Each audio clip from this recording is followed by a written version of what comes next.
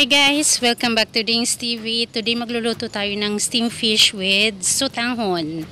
Ayan, so we have sotanghon, spring onion, and chiling labuyo, garlic, and of course, fish. So guys, chop natin yung garlic ng pinong-pinong-pino. Ayan, pinong-pinong-pino. Ayan, chop natin siya.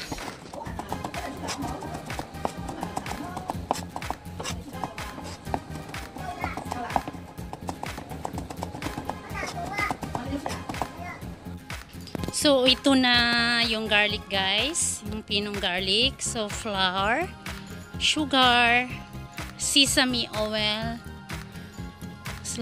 light soy sauce, and ground pepper. So, yan po lahat ang mga kailanganin natin guys. So, ngayon ang gagawin natin ay lagyan natin ng ground pepper. Tapos light soy sauce. Konti lang siya guys. Para hindi naman siya maalat. And then sesame oil. Kailangan talaga may sesame oil. And then sugar. 1 scoop of sugar. 1 scoop of flour. Ayan. So mix na lang siya guys. And of course, the chili. Chiling labuyo yan siya guys. Isa lang ang nilagay ko kasi nga hindi mahilig si bossing sa maanghang. So, ayan. So, i-mix na lang natin yan siya guys. So, depende sa inyo guys kung gusto nyong lagyan ng ano, yung tawag nitong chicken powder. So, ngayon gagawin natin yung sotanghon, lagyan natin sa steamer plate. Ayan, so i-place natin siya doon. Ayan, maapaw pa siya. Tapos ipatong natin yung isda sa ibabaw ng sotanghon.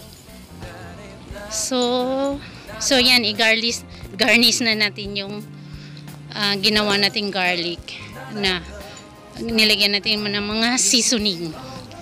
So, garlic. Pati sa mga gilid-gilid guys, lagyan din natin siya ng konti. Konti lang. Ang ganun. Para pambulaklak lang. Ayan siya. So, ganyan lang siya guys. Very easy.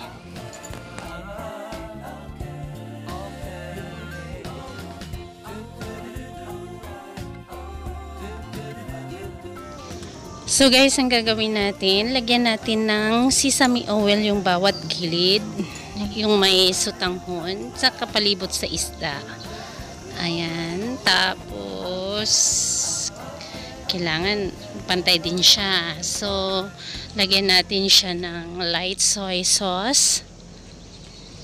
Ayan, sa gilid din para may lasa naman yung sotanghon. Yung sotanghon pala guys, dapat nakasok siya sa mainit na tubig bago natin steam. So ayan, naka-ready na yung tubig natin na para pang steam. I-steam natin ang isda ng 8 minutes lang siya guys. Kasi ma-overcook naman yung fish pag more. So 8 minutes lang siya guys.